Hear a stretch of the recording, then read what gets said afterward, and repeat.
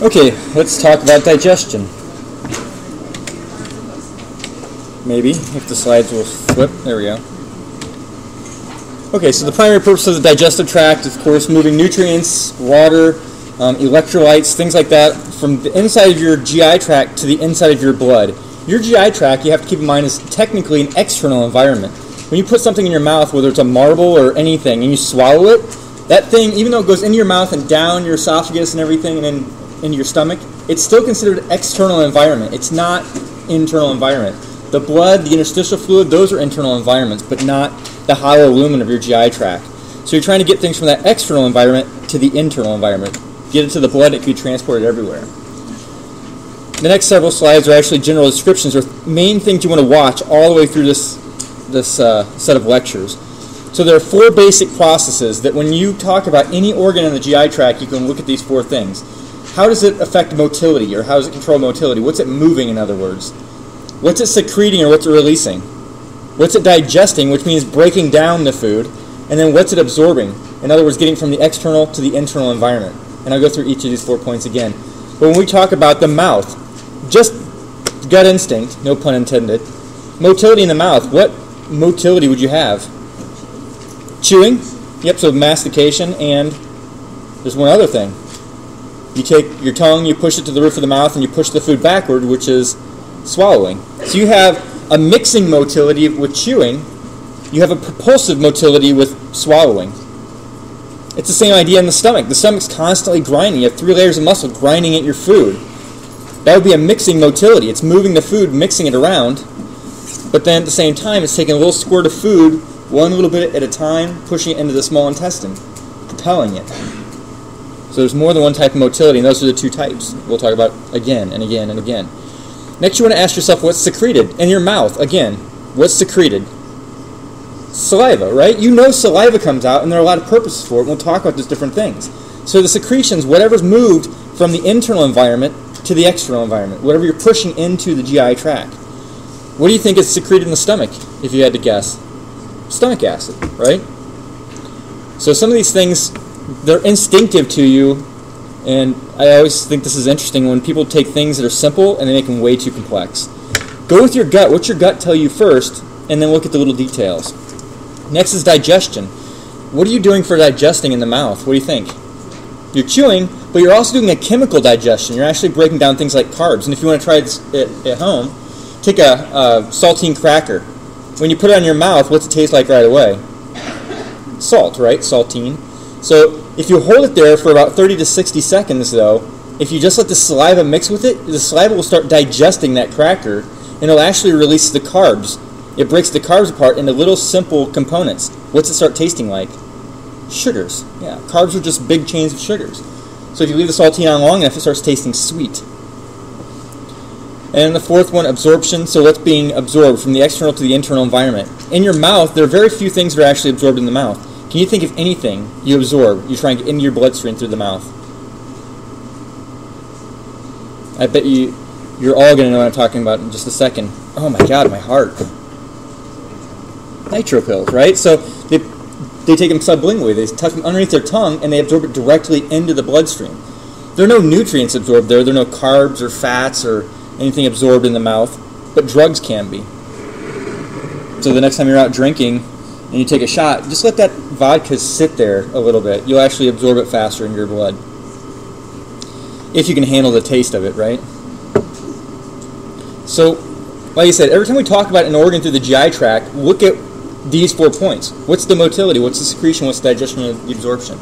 That's kind of the key to this section, of those 4 points. And if you're looking through your book, your textbook, you'll notice that the notes go right along with the textbook.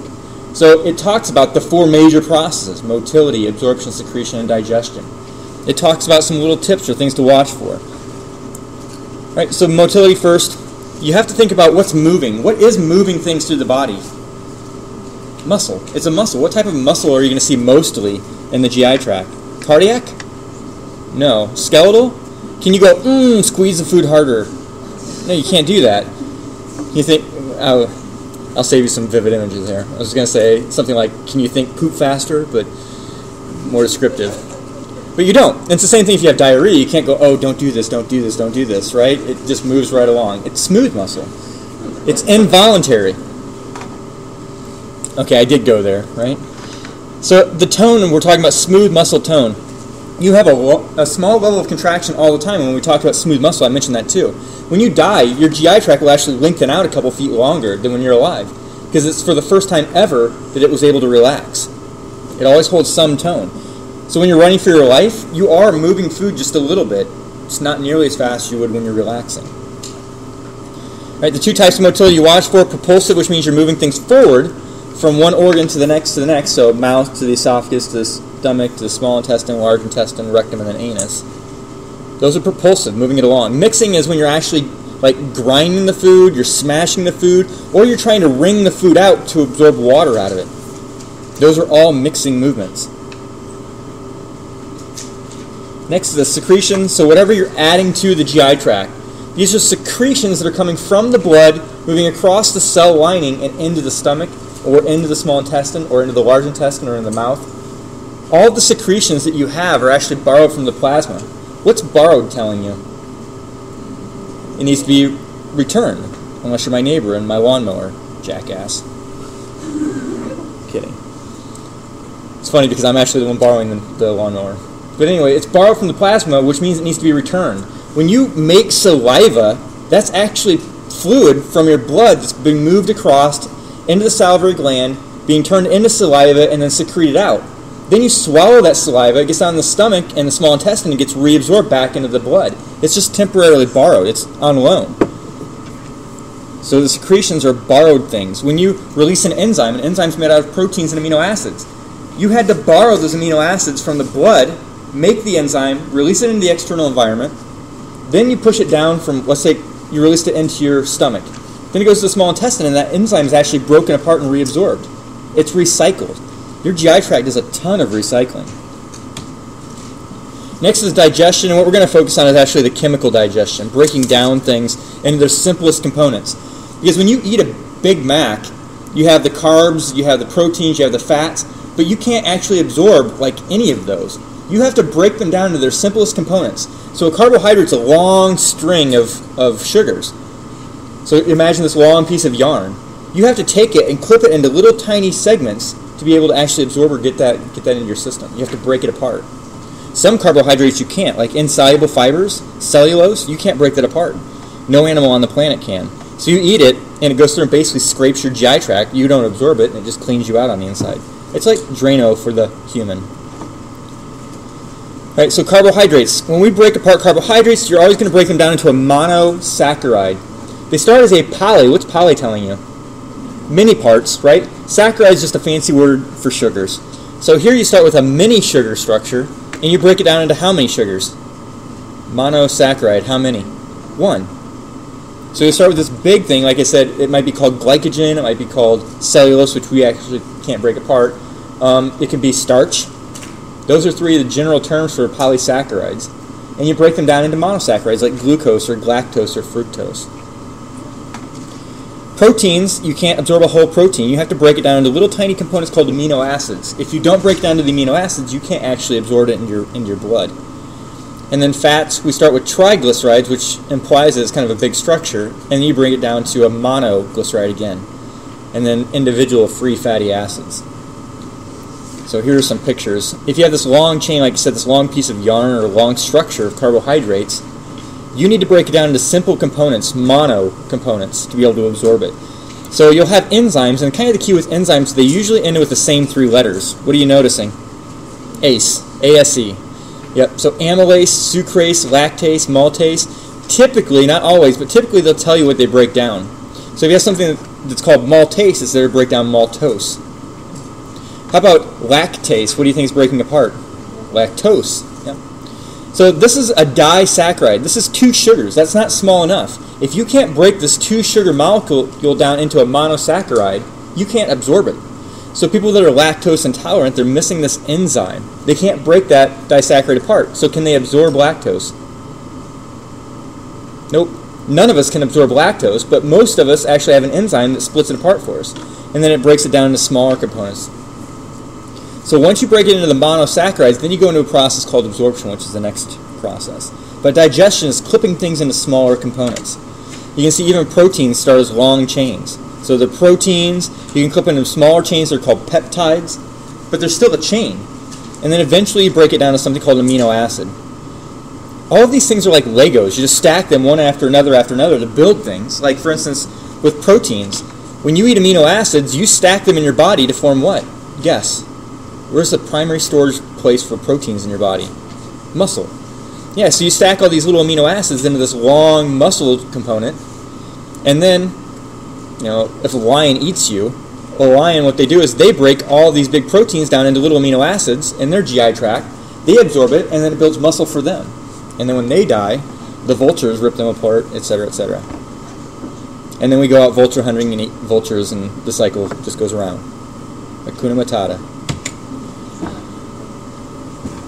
Isn't this year like the anniversary of that? Like the 30th anniversary or something? God, that made me feel old. Is it 20? 20? It still makes me feel old, either way. I saw that in the theaters when it was brand new. And I wasn't a small child. Yeah. Okay, and then fats. And again, they start as triglycerides. So fats are kind of interesting. I always imagine that it has this glycerol hanger. So you got this like coat hanger thing here at the very end, and it hangs 3 little pieces of fat off of it. But to absorb that efficiently, you have this enzyme called a lipase, or a lipase, and that lipase goes in and breaks apart a what? A lipid, which is a fat. It goes in here and it breaks apart lipids, and it breaks it into this clothes hanger with only 1 dangly chain, and then 2 free fatty acids.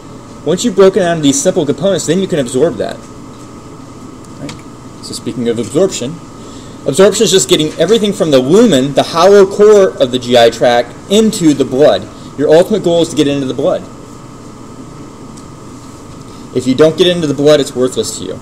It just follows all the way through your GI tract and then you poo it out.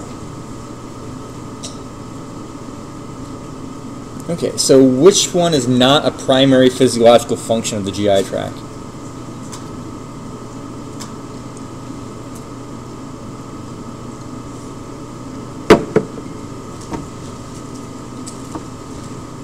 So in other words, which one of these things is not what every organ in the GI tract will do?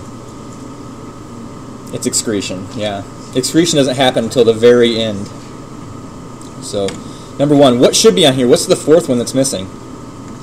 Secretion, absorption, motility, and digestion. So that's the first major concept, and you want to keep that in mind all the way through. So let's walk through the anatomy real quick. Here's your anatomy review. The alimentary canal is one continuous tract. It's like I always hated this term, but a tube within a tube. Basically, you are this long tube that starts at your mouth, goes all the way weaving, winding all the way down until whatever it is drops out your anus, right?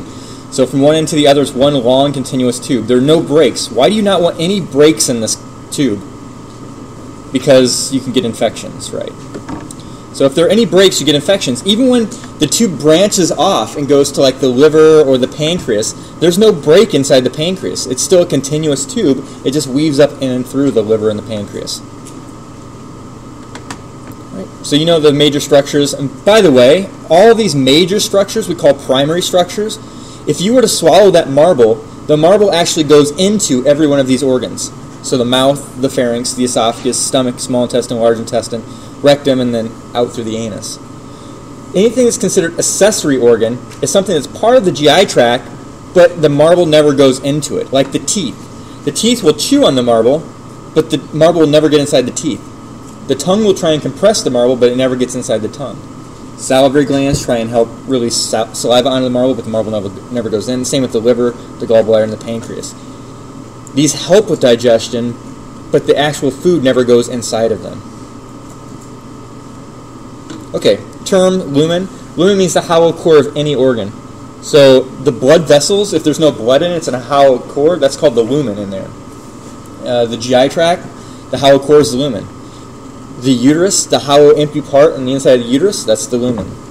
The urethra, the hollow empty core, is the lumen. So lumen is just a term for the empty hollow center of any kind of a tube-like structure in the body. All right, and again, that's considered external environment. So anything that's in the lumen is external. Your whole purpose is to do what process getting it to the internal? What's the process that takes things from external to internal environment? Absorption. What's the process of making things small enough to absorb? Digestion. What's the process of moving things? Motility. Yep.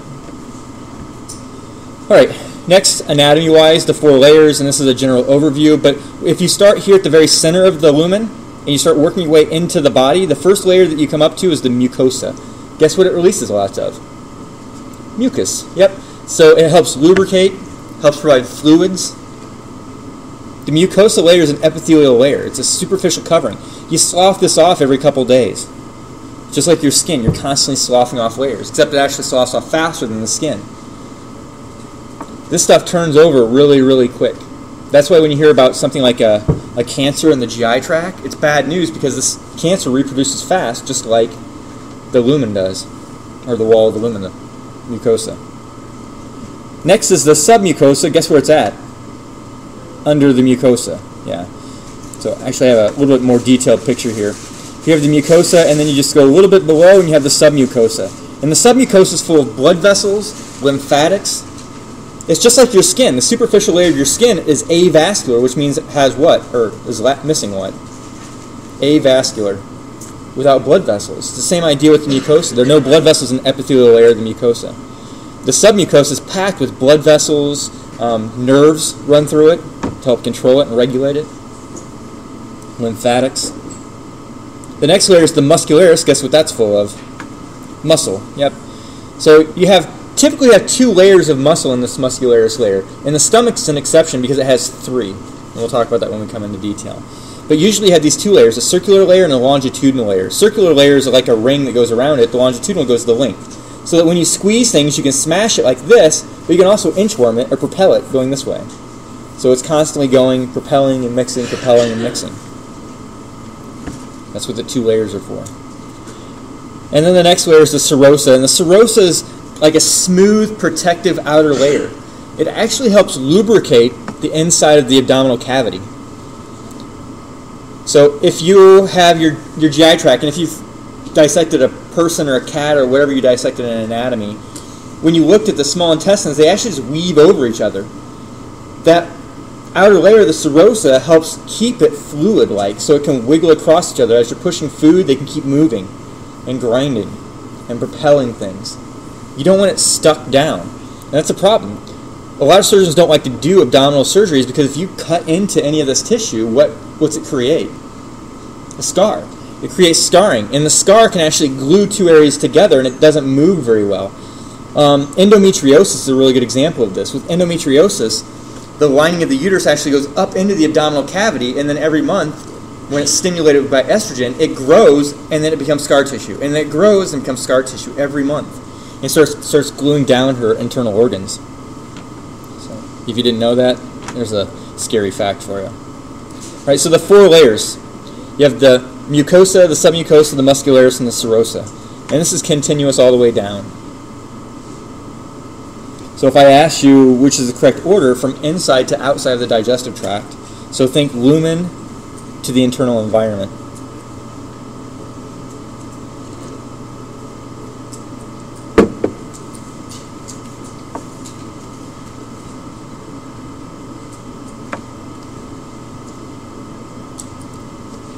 So which one's the correct order? What should be the first layer? Mucosa. And then what's underneath the mucosa? Submucosa. So right away you can see which number would it be. The only possible answer so far is number 2. Yeah. Okay, digestion regulators, so things that control digestive tract. There are actually 4 you're going to look at, and you're going to subdivide them mentally into what's intrinsic and what's extrinsic. What does intrinsic mean?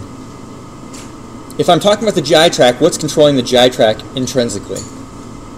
The GI tract. If I'm talking about the GI tract, what would extrinsic probably be referring to? Brain or endocrine system. Yep, so nervous system and endocrine system. All right, so here are the 4. First, autonomous. What's that telling you right away? Autonomous means it's controlling itself, right? So would this be intrinsic or extrinsic? Intrinsic. Yep. Autonomous smooth muscle function is telling you intrinsic control. You put food in the GI tract, and its instinct is it needs to move the food. So it's going to control itself. It says, you know, if you have a lot of food in the stomach, it's going to start moving the stomach, smashing the food, propelling the food forward into the small intestine. This autonomous smooth muscle is just like when we talk about pacemaker cells of the heart. You have these things called interstitial cells of Cahal, and they form this thing called the basic electrical rhythm. The way I always imagine it is your GI tract has this impulse going down all the time. It's going zoop, zoop, zoop, and it's constantly sending this electrical surge down along the small intestine and down along the large intestine.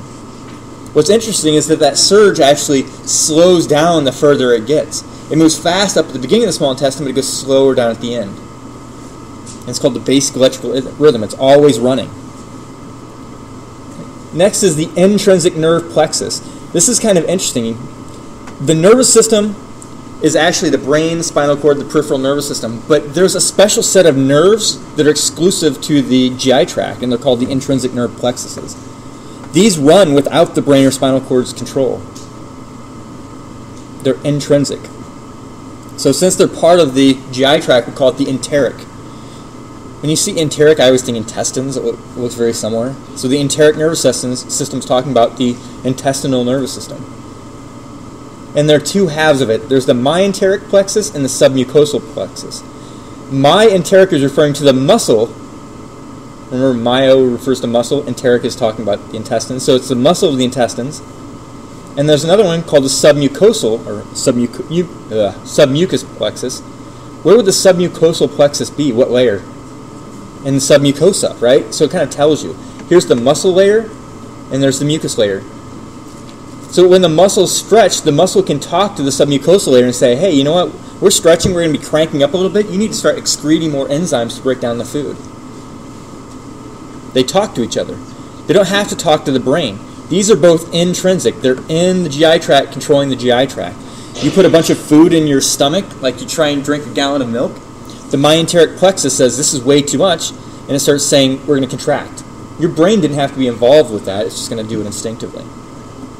The next two are extrinsic. So extrinsic nerves, and then the gastrointestinal hormones. Extrinsic nerve is talking about what system? It's the nervous system, right? The intrinsic ones are talking about the nerves inside the GI tract. Extrinsic means it's controlled by something outside. Your brain sends a signal down. If it's a sympathetic pathway, what's the sympathetic pathway going to tell your GI tract to do? Speed up or slow down? Slow down. It's saying we need to run for our life right now. Digesting and absorbing food is not a priority. So sympathetic slows down. What's the name of the neurotransmitter that's going to be released to slow down? Norepinephrine.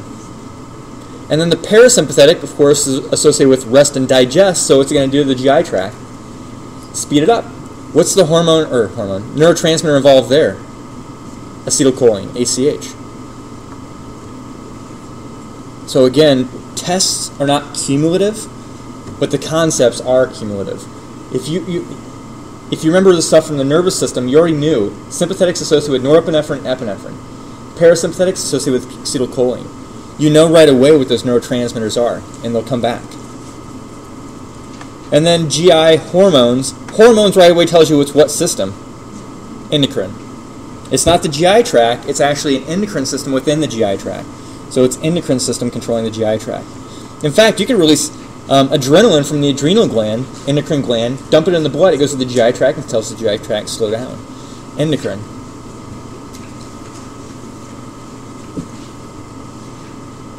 Right, so there were the four controllers or regulators, and we'll talk about them in better detail as we need them again. They'll come back. So regulation of the digestive system includes all of the following except which one doesn't belong.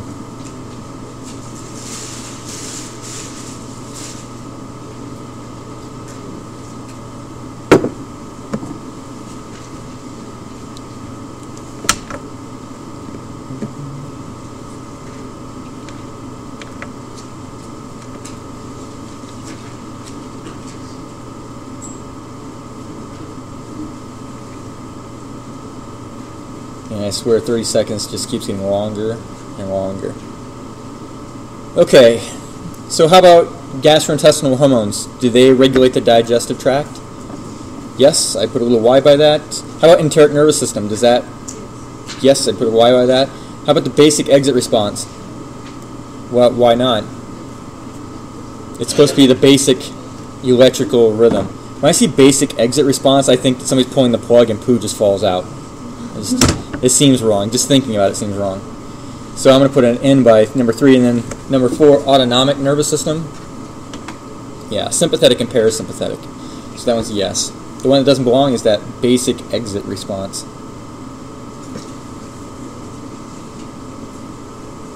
Alright, the wall of the digestive tract contains 3 types of sensory receptors, and remember, so now we're talking about how the nervous system is being involved. You have to have a receptor to detect things. You have chemoreceptors to detect what? Chemicals. Yep, it'll detect different chemicals, like glucose and sodium, potassium, magnesium, calcium. It'll detect those things. It'll detect levels of proteins and amino acids. Those are chemicals. Mechano is detecting what? Some kind of a physical change. So in this situation, it's stretch primarily. Mechanoreceptors are detecting stretch. So is there no stretch, or is there no pushing? Like, is your stomach empty and it's just flopping around there? Or is there a lot of tension inside of it? Mechanoreceptors detect that. Like when we talked about baroreceptors for blood pressure before, those are a type of mechanoreceptors. They're detecting pressure. These mechanoreceptors, same idea. They're detecting stretch. And the third one are osmoreceptors. What are they detecting? Water concentration, right? Not just the presence of water, but the concentration.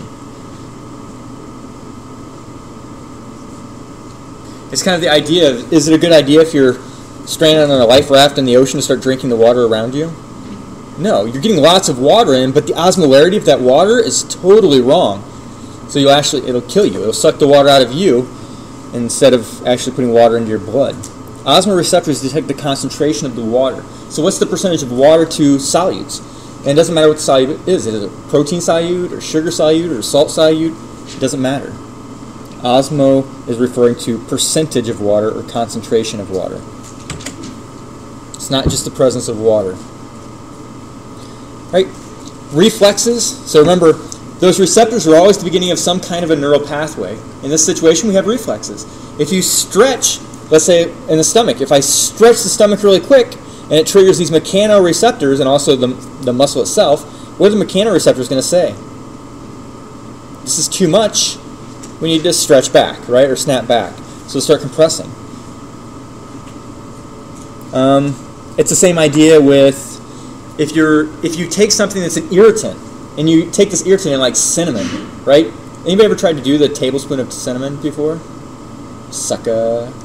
So if they get that in and it's lining the esophagus and the back of the pharynx, the receptors back there are going to say, hey, there's an irritant. What's it going to make them want to do? Right? It's going to send a signal up the medulla oblongata and back, and it's going to tell them either vomit or cough or do something to get rid of that. A short reflex doesn't leave the GI tract is kind of the key. A long reflex does. A long reflex sends a signal all the way up to the brain or spinal cord, and it comes all the way back. So those two examples, which one was a short reflex? The stomach being full and making you vomit, or the cinnamon that's sending a signal to the brainstem and back? Which one's a short reflex? It's the stomach that's controlling the stomach. The signal doesn't have to leave the GI tract. That stretch stays in the enteric nervous system, in the GI tract, and it does all the control there. Your brain doesn't even have to be involved in that. The long reflex goes all the way up to the medulla oblongata. Your medulla oblongata has to be intact for this to work. Right, so short reflex stays in the GI tract. Long reflex goes all the way out. And of course, there's a graph in the book, so if you like pictures, here they are. So local changes in the GI tract trigger those receptors. They can release a hormone in the GI tract and stay in the GI tract. Would that be a long or short reflex? If the hormone is released in the GI tract and stays in the GI tract? It's short. What if the receptors in the GI tract go all the way up to the brainstem and come back? That's long. What if they trigger a nervous pathway intrinsically and it goes from the stomach to the stomach to do the controlling? That would be short. So just look, is it leaving? Is the signal leaving and coming back? If it's leaving and coming back, then it's long. If it stays in the GI tract, it's short. There are ways to do long endocrine loops by where's most endocrine chemicals travel? In the blood. Yeah, so you can actually send a long signal up and around. You could bring in something in the GI tract. It could trigger stretch reflex, which says, hey, you need to digest something. A hormone can be released into the blood that goes over to the pancreas and tells the pancreas to release a chemical to help digest food. So it's going from GI tract to the blood back to the GI tract. Would that be short or long? GI tract, blood, GI tract. It's long. If it's GI tract to GI tract, it's short. It's kind of the easiest way to remember it. Short means that the signal stays in the GI tract to do the controlling. All right, so that's regulation. Those are all the main points in regulation. As we go into each of the organs, I'll keep bringing those points back. So far, it's kind of a preview of what we're going to be talking about. Now we're going to go one organ at a time. And to me, one of the best ways to study for the GI tract is you just look at one organ and learn what 4 things about it. How does it control its motility? How does it control its secretions? How does it control its digestion? And how does it control its absorption? So as we go through, you're going to watch. As I talk about each organ, we're going to plug in each of those. We're going to go into better detail than just saying, hey, it moves food forward. We're going to talk about how it moves food forward. What's the name of the process for moving food forward? What's the regulator that's working to move it forward? Okay, so the mouth is the first one, of course. That's the entry to the digestive system. And then the anatomy. When you're looking at saliva, what of those 4 categories will that fall into? Secretion. So right away we're going to talk about the secretion. You put something in. In fact, you don't even have to put something in your mouth. You can automatically start secreting before you have any contact with the food. If you like lemons, yesterday actually I had a Meyer lemon in my refrigerator and it was really cold, almost to the point where it's almost frozen. But I pulled it out and I took a knife and I sliced it and the cold juice just started running down onto the tray. When I picked it up, it was running all over my fingers. And I love that because you can slice the little pieces and the juice is there. And imagine just putting it up to your mouth and biting into the lemon. Just thinking about it makes you start doing what? Salivating. So secretion can happen before you even put food in your mouth. By the way, what's controlling that? Is that intrinsic or an extrinsic control? Thinking about that lemon. Where's the signal coming from that makes you salivate? From the brain, right? So it's a long pathway. You think about it, you have this cortical control up here, and then your gut instinct starts to make you salivate. It's like thinking about chocolate cake, right? I always start drooling. I have to wear a bib when I think of chocolate cake. But the secretions, the saliva, can be intrinsically. With a baby, all it takes, babies don't know what lemons are, right? They have no clue. So showing a baby a lemon doesn't do anything for them. But as soon as it gets in their hands, what do they do with the lemon? They put it on their mouth, right? And as soon as it makes contact, they start salivating. Give them just a regular ball. Balls don't taste like anything, really, right? So if they put the ball up through the mouth, what do they start doing? Salivating all over. That is just because of touch, right? It's just touch on the tongue makes you start salivating. All right, so what's in saliva? There are a couple chemicals you have to know. First one's called salivary amylase. What's it telling you it is? It's an enzyme. And if you remember, amylase breaks down carbohydrates. It was in that picture before when we talked about like maltase, lactase, sucrase. There's one enzyme called amylase that breaks down polysaccharides. All those other ones broke down disaccharides, just 2 sugar components. But amylase breaks down polysaccharides. When you put that cracker on your mouth, amylase comes out and just starts breaking apart starches. It's breaking it into little tiny sugars so you can start tasting it. So after this, even though saliva is a secretion, what is amylase doing? What other process is amylase doing? Motility, digestion, secretion, or absorption? Digestion. Amylase is the first step in digestion.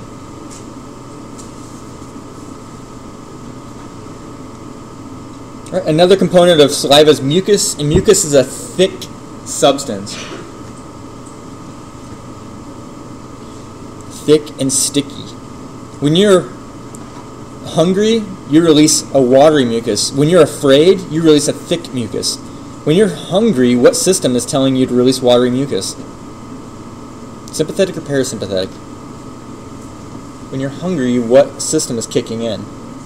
Parasympathetic. Makes you release this watery mucus.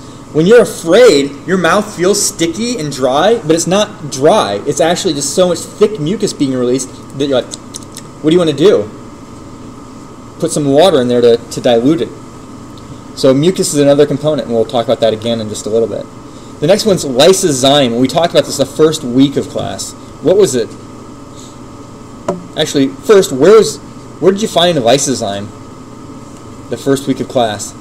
In a lysosome, right? It's the chemical, it's the enzyme inside the lysosome that breaks apart things like bacteria. It helps digest things inside the cell. So what do you think it's going to do for your mouth? It's going to act like an antimicrobial, right? It's going to act like an antimicrobial. It's going to try and kill the bacteria that's living on your teeth or the viruses that get inside your mouth. So there are three major components of saliva. Amylase for digestion, mucus to lubricate, and then lysozyme is an antimicrobial. And then there you can see the functions. So this saliva acts as a solvent to help digest, to dilute things. You chew your food, you introduce fluids to it to help make it more liquidy. Helps you with speech, oral hygiene, like killing bacteria. And it's also rich in bicarbonate. Have you seen that word before? Yep. Remember, that was the transport form of carbon dioxide. Bicarbonate's also just a general alkaline substance in your body. So when your body needs a base or an alkaline, it releases bicarbonate. It's easily made with carbon dioxide and water. What's it trying to do? What's bicarbonate doing then? It's trying to neutralize acids in your mouth. When you have bacteria that are breaking down foods, like when you eat anything, you have little pieces of food left in there. The bacteria starts digesting it and making it very acidic, which leads to what if you don't get rid of it? Cavities. So bicarbonate helps prevent tooth decay. And then the salivary glands, you have three major salivary glands. This is not anatomy, so we're not going to go through it again, but I love the little ones underneath the tongue, sublingual ones that make it gleek. Does anybody use that term? Gleek. Ugh, it's gross. Just thinking about it. Since I was a boy, of course, if you couldn't gleek, you were nobody in 8th grade, right? And then saliva continued, so it's continuous. You're always salivating. In your sleep, even when you fall asleep in here, you have that puddle of drool coming out. Every day you release about 1 to 2 liters. I love visualizing things. When you talk about liters, a 2-liter bottle of soda, that's how much saliva you produce in a day. Hopefully you swallow most of it, but that's how much you're making. So if you just hung a bottle outside of your mouth all day, you'd fill that sucker in a day. Way cool. Now my mind's going to people that do chewing tobacco and spit in soda bottles. Ugh. I remember my brother drank that one time when we were a kid. He didn't know. I had an uncle that would chew and spit into a Pepsi bottle, and it looked like Pepsi. Yeah, disgusting. I'm glad it was him, not me. All right, salivary center. Salivary is necessary for life. You have to salivate. Otherwise, have you ever tried eating something when you have a dry mouth? Try eating crackers, like a bunch of crackers at one time. How easy is that to swallow? If you didn't have saliva, it would be almost impossible to swallow food, and you'd starve to death. So what part of the brain controls life-dependent functions? Medulla oblongata, again, right? When you're getting ready to vomit, what happens to your saliva? Oh my God, just imagine it, right? The last time that you vomited, how'd you start feeling? You're like, drooling really bad? So disgusting. I have vomited 3 times in my life that I can ever recall. And all 3 are vivid. And I just remember that feeling, that just like the tingling in the back of your mouth and you start salivating really bad. Nasty. And no, they weren't all alcohol-induced, thank you. So, acquired or conditioned salivary reflex without oral stimulation. So this is the one, conditioned means you did what with it? You learned it. The lemon is the example. You learned what a lemon was, and then next time you salivate. You learn what chocolate cake is. I can start talking about chocolate cake and describing it, and your stomach might start grumbling. That's a learned or a conditioned response. It's a reflex, but it's learned. Kind of like when we talked about the Babinski reflex. And then simple or unconditioned. Simple means what?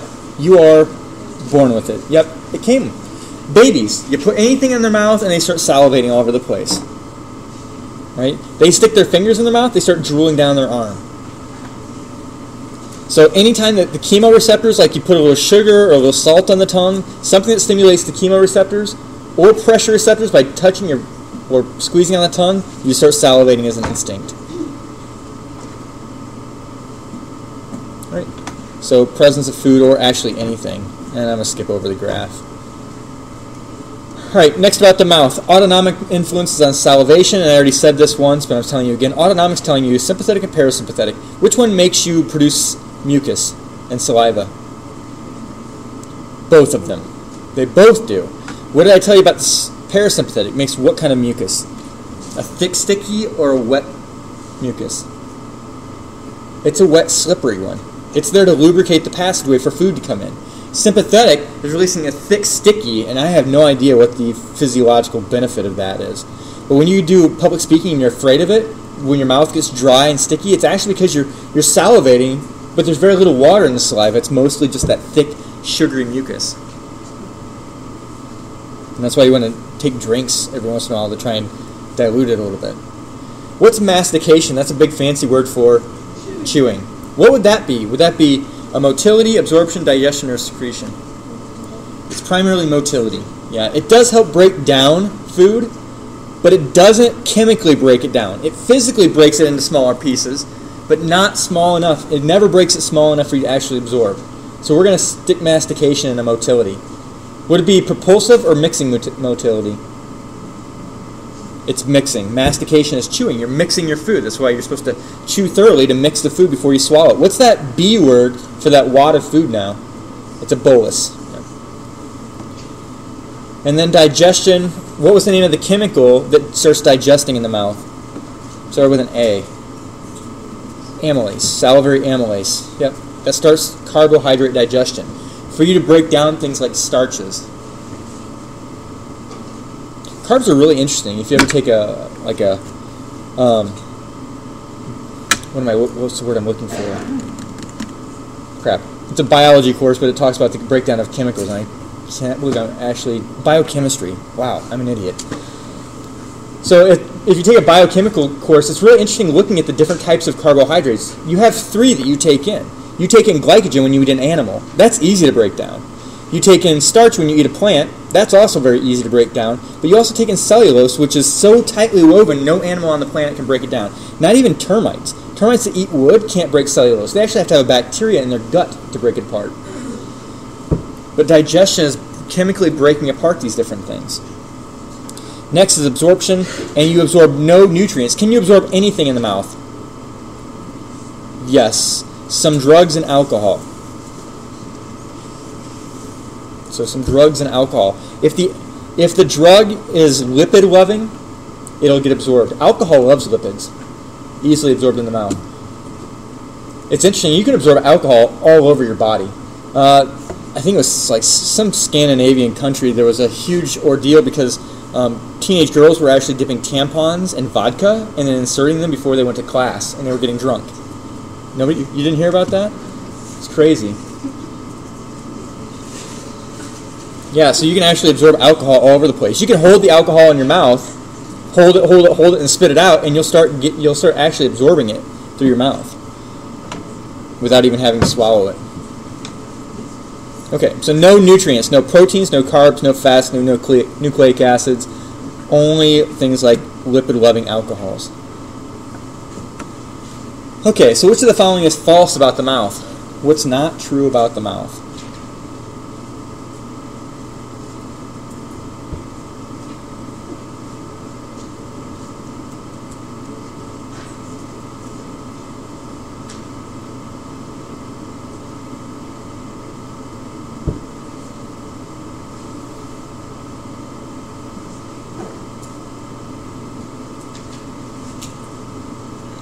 How about number 1?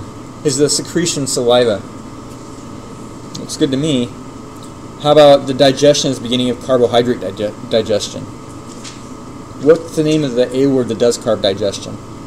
Amylase. And we're going to see that A word again later. It's salivary amylase when it's in the mouth, but it's pancreatic amylase when it comes from what? $1 million question. All right, the pancreas. Number 3. So motility is chewing. Yeah, there's another motility, in fact. What do you think the second motility is? It's propulsive. swallowing.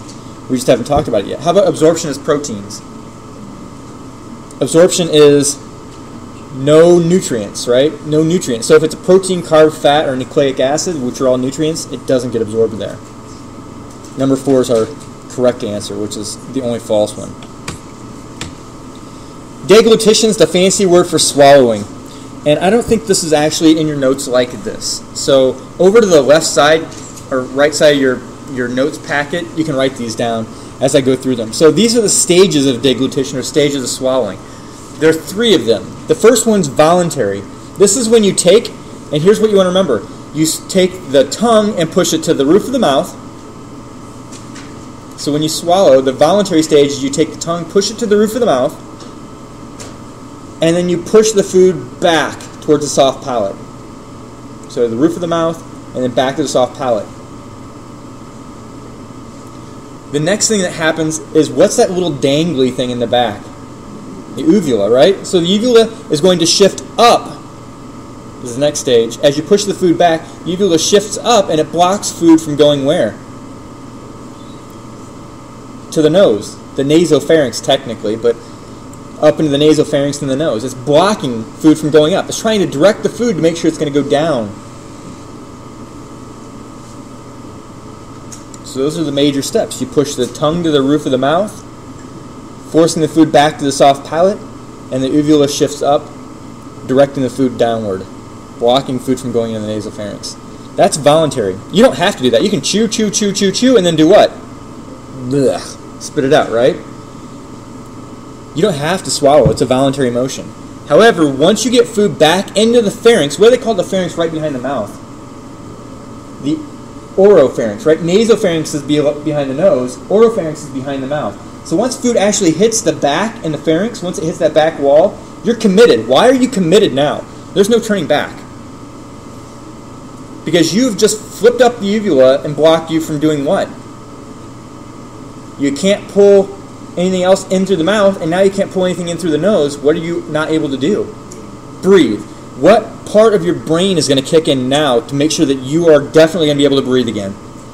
The medulla oblongata. If it's life dependent, it's the medulla oblongata. So the main deglutition center is in the medulla oblongata. See how important it is when I made that joke about having a nail gun hit you in the medulla oblongata? It turns everything off. All these things you need for life, it shuts everything off. Doesn't matter how good your whole brain is, you lose the medulla, you lose the life. All right, so as you start shifting backwards, now you're going to start doing things that are involuntary. Once the receptors on the back of the pharynx, mechanoreceptors, detect the presence of anything there. Once those mechanoreceptors are stimulated, the signal goes to the medulla oblongata. The medulla oblongata sends a signal back that makes you close up the epiglottis, right? Epiglottis is that little flap. It's like a leaf that goes over what structure? Does it cover the esophagus or the larynx? It covers the larynx. What's the layperson term for the larynx? Nobody knows? It's the voice box, right? Where your vocal cords are at. What's it sit on top of? What's that long tube of cartilaginous rings? It sits on top of the trachea. So air flowing in, you had the nose, the nasopharynx, the oropharynx, and then down into the larynx, the trachea, and then the bronchi. But you want to prevent it from getting down into that airway, so you need to take the epiglottis and you cover the larynx. That's one step. Another one that's not on here that you should write down is that in the larynx itself, your vocal cords that look kind of like this, they go blah, blah, blah, blah, blah, and they quiver when you talk, they snap shut. They snap shut. So now you have the epiglottis closing over and the vocal cords are shut. Why would the vocal cords shut? Just in case the epiglottis doesn't close completely. You ever drank water too fast and the water actually gets down before the epiglottis gets closed? What do you start doing? You start violently coughing, right? You're you're hacking. Usually you're lucky because the vocal cords shut in time and the water is actually sitting on top of the vocal cords telling them, holy crap, get the water out before it goes into the lungs. So you violently cough, blowing air up and trying to get it back out. If the water actually gets down in your lungs, then you've got big problems. All right, so it closes the epiglottis and it closes the vocal cords. This is an involuntary stage, and we call it the oropharyngeal stage because it's going from the mouth into the pharynx. Now the food's moving down. Now the food's all the way down. It's going to shift into the what? It's not going into the larynx or the trachea. It's going into the esophagus. So there's one muscle here. It's called the upper esophageal sphincter. Guess how you can locate this thing? It's at the top of the esophagus, right? It's called the upper esophageal sphincter. It relaxes. Medulla oblongata tells it relax. It opens up. It's normally closed so the air doesn't go down in your stomach. If you were, I don't know about girls, but as a boy, you learned that if you drank soda fast enough and you took a big gulp of air with it, you could get lots of air in your stomach and you could do what better? You could belch the alphabet. It's awesome. But you tricked it. You open that upper esophageal sphincter long enough to push air down in there, and it would get in the stomach, and then of course you could burp it back up. This is called the pharyngoesophageal phase, and that's involuntary also. Right. The movement to get the food down is called peristalsis, or peristaltic contractions. So this is definitely a word you want to write down, or a term you want to write down. And I'll show you a picture of how it works. It's actually a really cool process. Your smooth muscle, it's not one ring after another. It's actually a continuous ring, so it's almost like it squeezes at the top and it just keeps pushing the food all the way down until it drops into your stomach. It's like when you empty a toothpaste tube. If you did it all in one smooth motion, you'd squeeze the top of the tube and you'd start just squeezing all the way down. That's peristalsis, until all the food or all the toothpaste is squeezed out at the end of the tube. Same idea with your esophagus. It just squeezes from the top and pushes the food. What's that food called, by the way? Bolus. It pushes the bolus all the way down. Okay. So here's how it's written inside of your notes. But I just rewrote it to break it down into 3 stages, so it was a little bit different. Right. So during the oropharyngeal stage of swallowing, the food is prevented from entering the wrong pathways because of the tongue, the uvula, the epiglottis, and the vocal folds. Collectively, all those things have to work in sync. Tongue pushes food to the top of the mouth and back. Uvula blocks it from going into the nose. Epiglottis blocks it from going into the larynx. And then the vocal cords, which are in the larynx, snap shut. So that just in case, it's like a secondary safety area. And then the pharyngeal muscles start contracting, forcing the bolus into the esophagus, and then the esophagus kicks in. This is what we refer to as an all or none reflex. You either get it all the way through or you get none of it. What's interesting is that if you can't get the food down, guess what the food has to do? Come back up, right? You can test this once you leave this class, go outside, stick your finger as far as you can back into your pharynx, right? If you get that back there and tickle the pharynx, guess what happens? The medulla will say, whoa, we've got to swallow this thing. Whatever it is, we need to swallow it now. So it'll try swallowing your finger. Can it swallow your finger? No, so you get like 2 or 3 of those, and then what happens? It tries to clear everything. It just relaxes all the muscles in your throat. It starts squeezing the stomach and tries to force everything back up. So it's actually a really beautiful process that has an ugly outcome. All right, so all or none. And here are the pictures. So there you've got the little bolus. You start swallowing by pushing the tongue to the roof of the mouth. You're pushing the food back. The uvula will shift up. The epiglottis here will fold down. What's going to happen to the vocal cords? They snap shut. Yep.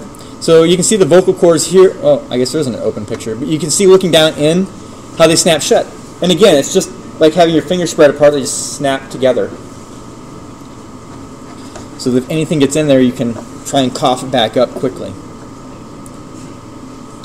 And then once it gets in past the upper esophageal sphincter, which is controlled by the medulla oblongata, the bolus just gets squeezed. Like I said, like toothpaste. You squeeze here and just keep squeezing it down, down, down, down, down, until the lower esophageal sphincter opens up. And the lower esophageal sphincter you want to have in your notes somewhere too. They also call that the cardiac sphincter. Or the gastroesophageal sphincter. It's special, it has 3 names. And those are probably 3 names you want to get familiar with because there are common disorders that are associated with the cardiac sphincter, which is the lower esophageal sphincter, which is also the gastroesophageal sphincter. Gastroesophageal is telling you it's between what 2 structures? Gastro is referring to stomach, and esophageal is referring to the esophagus. So this sphincter down here, sphincter, by the way, is a round ring of muscle, and it usually stays shut. sphincters like to stay shut until they're told to relax, and then they open up for food to pass or whatever substance to pass through. Why would you normally want this one shut? To prevent, flow of acidy stomach contents up into the esophagus. The esophagus is not an acidic environment. It's very neutral. In fact, its only secretion is just mucus. It doesn't absorb, it doesn't digest. Its motility is what? P word. Peristalsis. So there you have the 4 things for the esophagus, by the way. Peristalsis for motility. The only secretion is mucus for lubrication. But there's no digestion and there's no absorption in there. So if acid comes back up in here, it will start eroding away at the esophagus. And they call it esophageal erosion. Anybody know the 4 letters for the name of the disease that you have if that happens? GERD, gastroesophageal reflux disorder. Its acids start coming back up. Other than people that have problems relaxing that sphincter or tightening that sphincter, who else gets erosion of their esophagus? You usually see the esophagus and the teeth start eroding. Bulimics, yeah. Because they're forcing that acidic substance up the wrong way. It's not meant to be that acidic. In fact, in your mouth you have bicarbonate to neutralize acids, but there's no way you make enough to neutralize stomach acids. Okay, so the esophagus was the next one, and again, the paraesophageal sphincter prevents air from going through. Pharyngeoesophageal sphincter, that's the upper esophageal sphincter. Peristaltic waves move the food down. So again, I was showing you squeezes here, and it just keeps pushing the food down. And then the gastroesophageal sphincter is what closes to prevent reflux. And then your only secretion is mucus. So if I asked you a question like this, during swallowing, which one of the following has to happen? What has to happen during swallowing?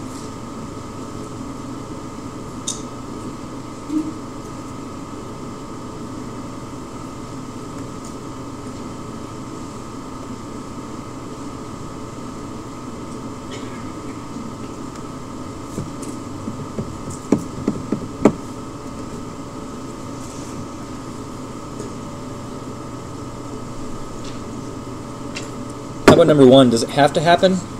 Epiglottis covers over the esophagus. Yes or no? Does the epiglottis move during swallowing? Yes. Does it cover the esophagus? No. What's it cover? The larynx. It covers the larynx. So number 1's wrong.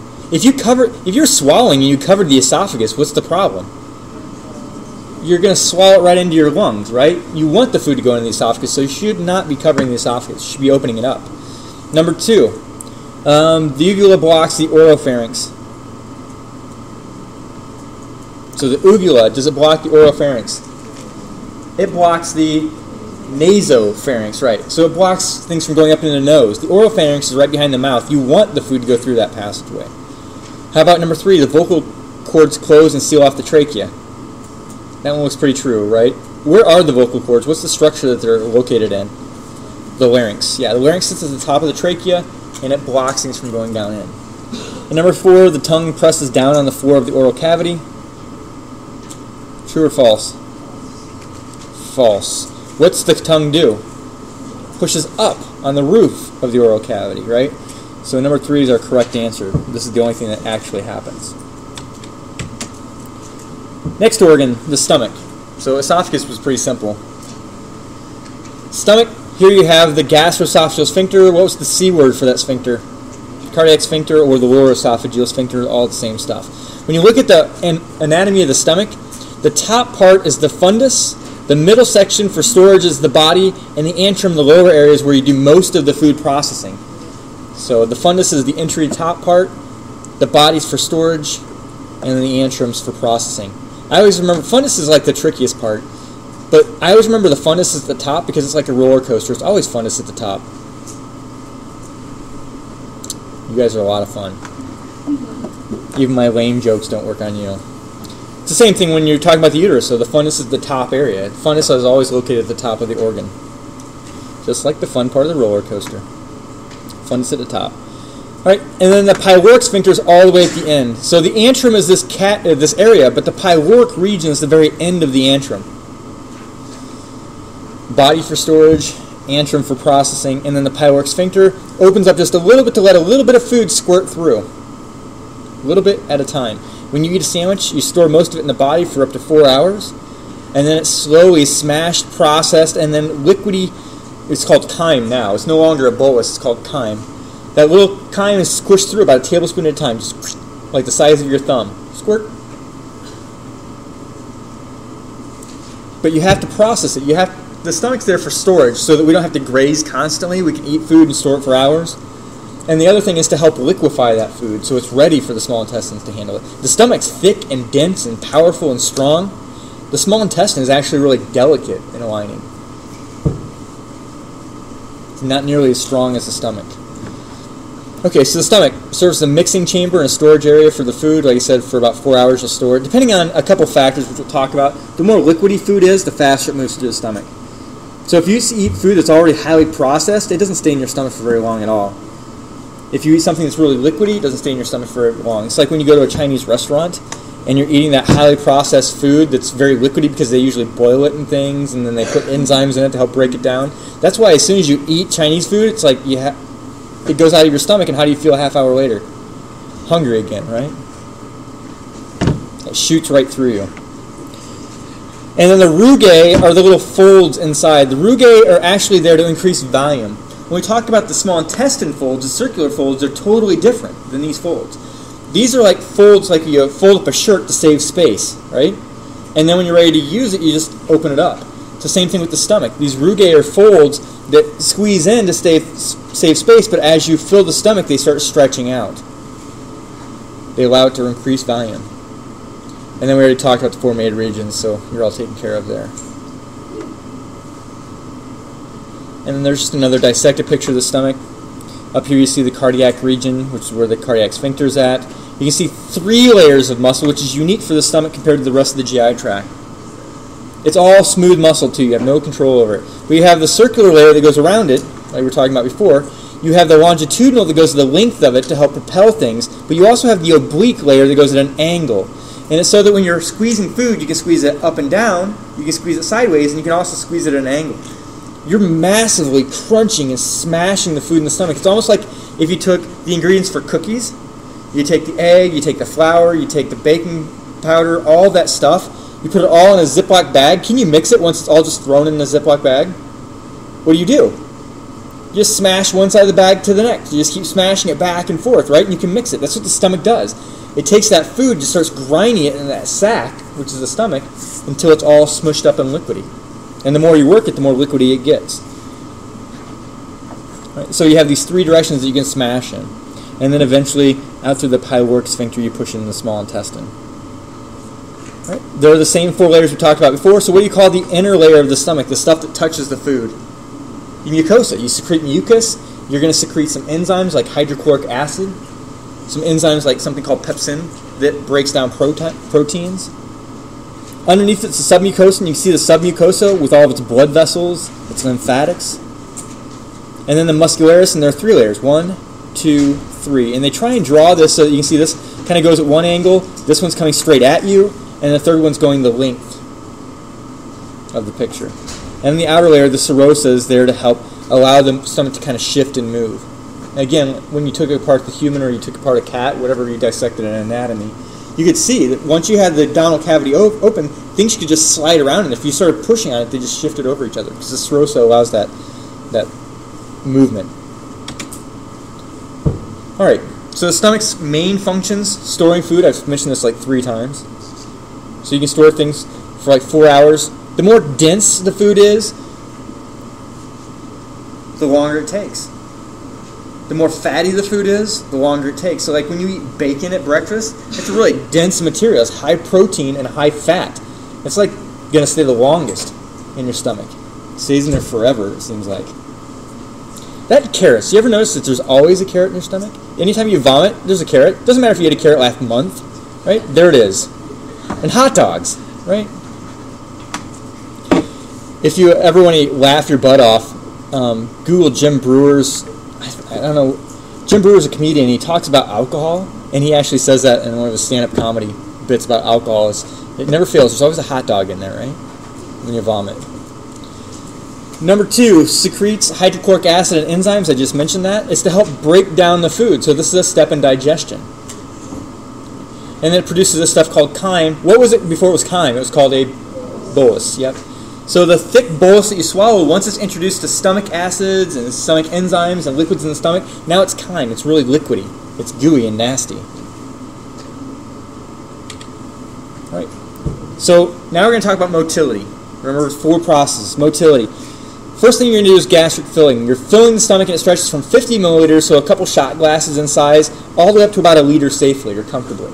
You can actually train your stomach to get bigger than that. Like the little, it was a little Asian guy a couple years ago that ate, what was it, like 100 hot dogs or something like that? Insane. How did that little guy fit that in there? It just baffles me. And how's he getting it out? It baffles me even more. So, pushing hot dogs through your GI tract can't be good. But 50 milliliters up to a whole liter. And we call it receptive relaxation because if you slowly fill the stomach, it slowly expands. If you quickly fill it, what's it do? So if you take milk and you start chugging it, and all those proteins in milk turn into one massive wad,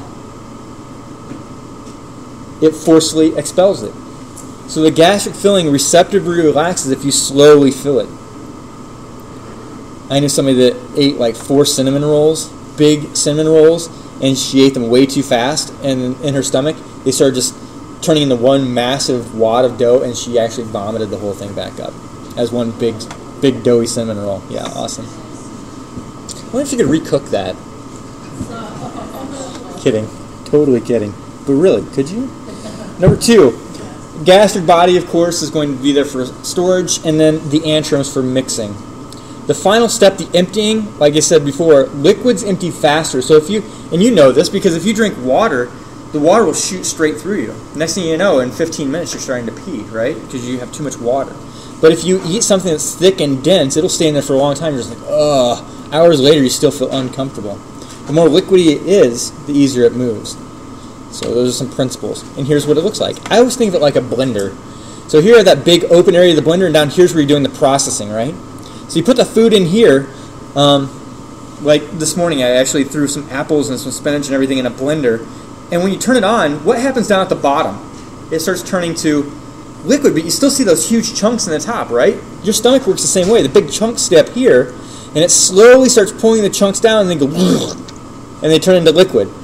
And what's interesting is that if they're not liquidy enough, they will start circulating back around and grabbing more food and bringing it back down, processing it, until all of this is one big liquidy material. Hopefully you can visualize what I'm talking about. You know that when you use a blender, the bottom stuff's like all liquidy, but the top still has a thick chunk, so you kind of shake the blender, and it starts slowly circulating the liquid back up and sucking the big chunks down, and that's what the stomach does.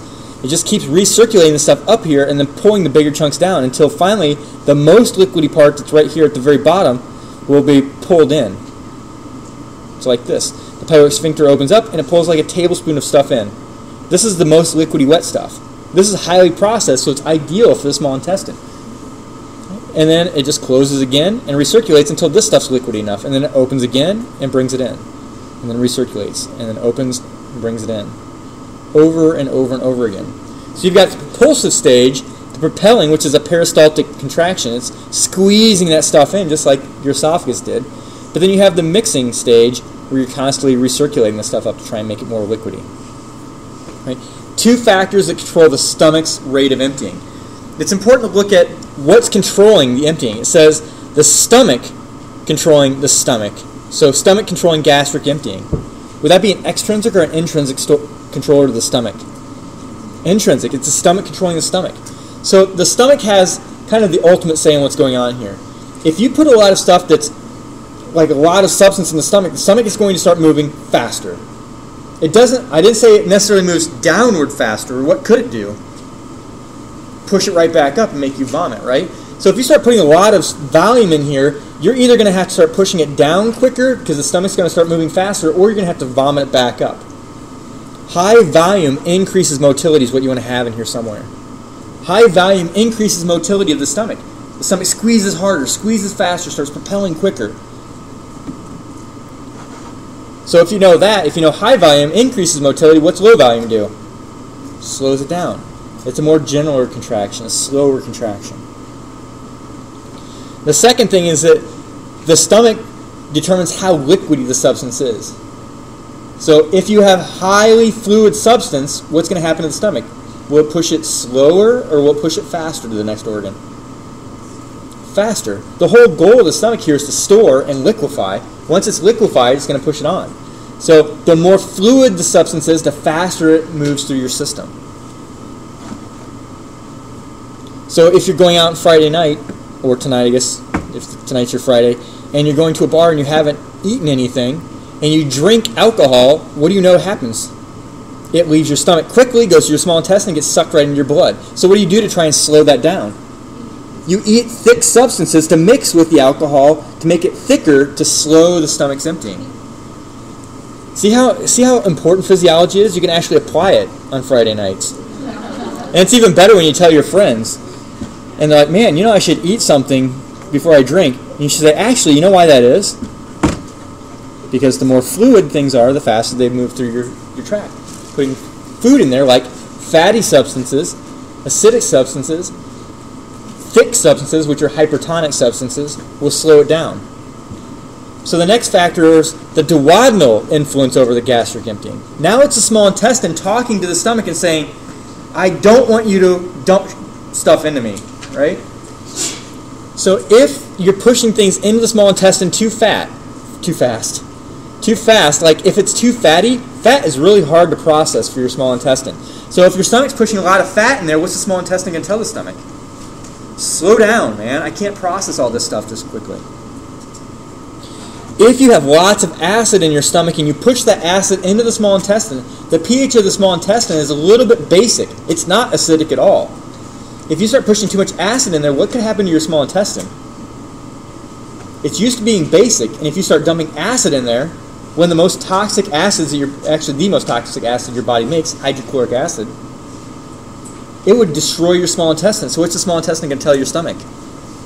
Slow down so I can neutralize this acid before you introduce more. And then hypertonicity means lots of solute. In other words, lots of protein, lots of thick substance. Things that are thick and bulky. Like if you eat a big steak that's really, a lean steak that's high in protein, that's a very hypertonic substance. You put that in the small intestine, it's going to tell the stomach, slow down. I can't process this thick stuff very well. So all three of these things are going to slow down gastric emptying. These two things speed up emptying. These three things slow down. Here's the stomach saying, okay, I have too much food, I have too much liquid, I'm going to get rid of it.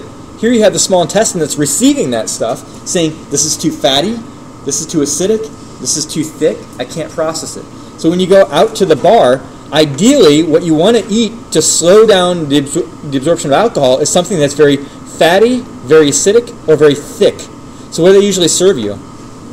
Greasy, nasty, high-protein food, right? So deep-fried anything. Deep-fried hot dog, deep-fried hamburger, deep-fried whatever. They're getting as much fat in you, and I don't think they knew their physiology when they came up with this. They just figured out when you eat fatty stuff, you have a tendency to do what? Drink more, right? Because you're not feeling the effect of the alcohol. Does that mean it's never going to hit you? No, it just takes a little longer, right? So don't make it a competition to see how much fatty crap you can eat and how much alcohol you can drink and still be able to walk a straight line. It'll get you. It'll catch up to you. All right, so these are the GI tract controlling it. Actually, I'm going to skip to the next slide and then come back to this question. The last thing that controls the GI tract is the brain. Right? So now you have the stomach controlling the stomach, you have the duodenum controlling the stomach, and now you have the brain controlling the stomach. Things like emotion controls gastric emptying. Sadness slows down motility. Anger speeds it up. And it's funny because it actually affects the entire GI tract like this. If you're sad, you actually have a higher chance of becoming constipated. So if you're walking along sometime and say, oh, you must be sad because you really look constipated. Or you seem really sad. Do you need a laxative? That'll perk one end up. And anger is just the opposite. I always think, I'm so angry I could spit. If you just change one letter, it always makes me remember. Anger speeds things up, right? You feel so angry, you can almost feel your stomach rumbling. You get so angry. oh, I'm so angry, I gotta go to the bathroom, I'll be right back. But emotion can affect your GI emptying. You ever felt so angry you could vomit? Right? When it's so intense, sometimes it actually does that. It speeds up the stomach so much, but if the stomach can't push it down, it wants to push it back up. Intense pain's another one. So intense pain will actually slow down the GI tract. People that are in a lot of pain, it slows their GI tract down. Like people in chronic pain, they get constipated a lot, which doesn't help because then that's an uncomfortable feeling too. And then number 3, decreased glucose utilization in the brain. If your brain doesn't need the sugar, it will slow down the GI tract. The stomach, specifically. It's saying, you know what, I don't need that sugar now, do what with it?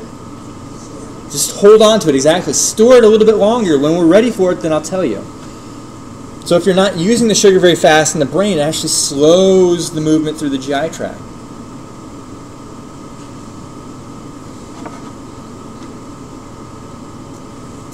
Right? And then here's your disorder associated with the stomach, vomiting.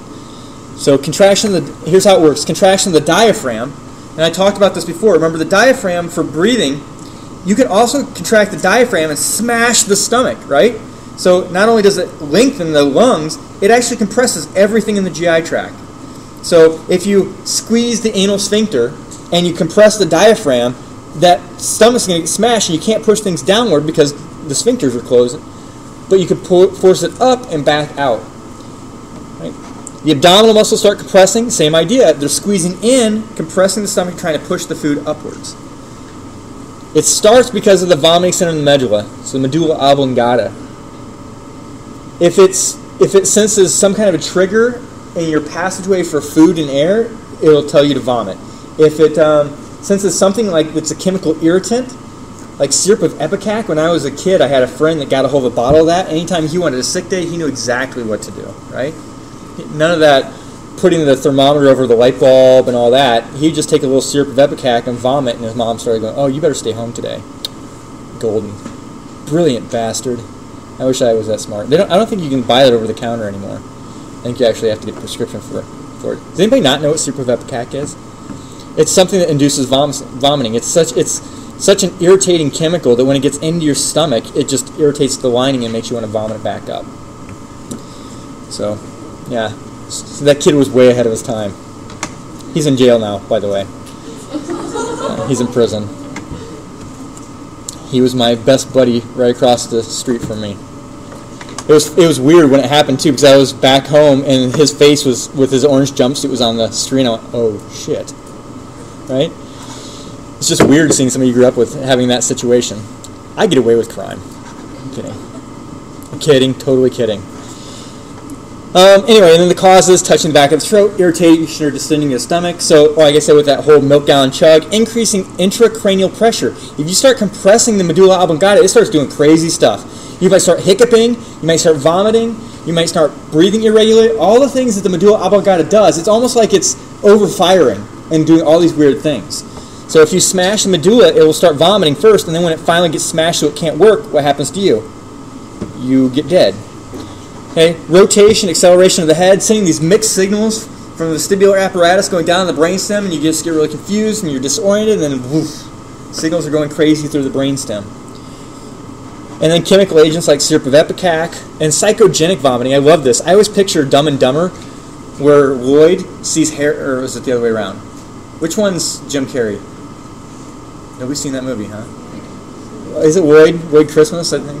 So he sees Harry kissing Mary, and he's like, oh, that emotional vomiting, that psychogenic vomiting where he looks like he's going to vomit but doesn't actually do it. And then emotions right along with that too. Psychogenic's another beautiful one. Anybody here vomit when they see vomit? When they see people vomiting? There's your psychogenic. There's no good reason for that. It's all in your head. So you should just, immersion therapy, just be around a lot of people vomiting and you'll get over that after you vomit all over them like 20 times. And effects. So here are the bad outcomes of vomiting, other than being disgusting and having to clean that spaghetti off the wall, right? So number one is you're losing fluids, which causes dehydration. Remember, all the things that you secrete into the stomach are borrowed from where? The plasma, the blood. So when you lose water from the stomach, your blood will say, all right, I'll give you a little bit more. Hang on to it this time. And then you lose more of it, right? What's the blood say? I'll give you a little bit more. Until the blood's so thin on water, you become dehydrated. It's going to start sucking water out of the cells of your body, and your whole body becomes dehydrated as a result. Your brain gets dehydrated, and then you can potentially die. So loss of fluids for dehydration. And then metabolic alkalosis. What are you losing from the stomach when you vomit? Stomach acid. This is an easy concept that people get really easily confused. If you have acid that you borrowed from where? The blood, the plasma, right? So your plasma loans stomach acid, basically, to the stomach. And then the stomach throws it away. And then the blood gives more stomach acid. And then the stomach throws it away. You're losing acids. Your body has a perfect balance of acid and base. If you're constantly losing acid, what becomes dominant in the blood? Base. You get something called metabolic alkalosis. Base is alkaline. So you become too basic, and that can actually kill you too. This is an important concept, and we'll talk about acids and bases again over and over again. Like when we talk about diarrhea, it's just the opposite of this. From the stomach, you lose stomach acid, which means your body becomes too basic. From the other end, you lose too many bases, which means your blood becomes too acidic. Whichever one's more powerful or more abundant, that's the winner. So the big effects of vomiting is that you lose fluids and you become too alkaline. Oops, I skipped over a question, didn't I? All right, we'll do this question and that other one. We have just enough time for those two questions. So first, excessive amounts of vomiting can cause what? Well, let's go for volume overload or dehydration. Dehydration, because you're losing fluids. And then, so it has to be one or two. What else are you losing? You're losing acid, so what stays in your body? Alkalines, the base. So number 2 is our right answer. Let me go back to that. There we go. So what factor would increase the rate of gastric emptying? What's one thing that would make your stomach go faster? One factor that would increase the rate of gastric emptying. How about just a little bit of food in the stomach? Would that make it go faster or slower? It makes it go slower. How about fat in the small intestine? That would make it go slower. How about acid in the small intestine? That would make it go slower. Remember, fats, acids, high proteins, all those things in the small intestine, it can't process them very well, so it's going to tell the stomach to slow down. So those first 3 slow things down. How about putting a lot of food in the stomach? Will that speed it up or slow it down? That definitely speeds it up. It's either going to speed up and push it into the small intestine, or it's going to speed it up and make it vomit back out. So number 4 is the correct answer. And that's it. I will see you on Tuesday. Bring your textbook Tuesday to class, by the way. I'm going to give you some study tips on Tuesday.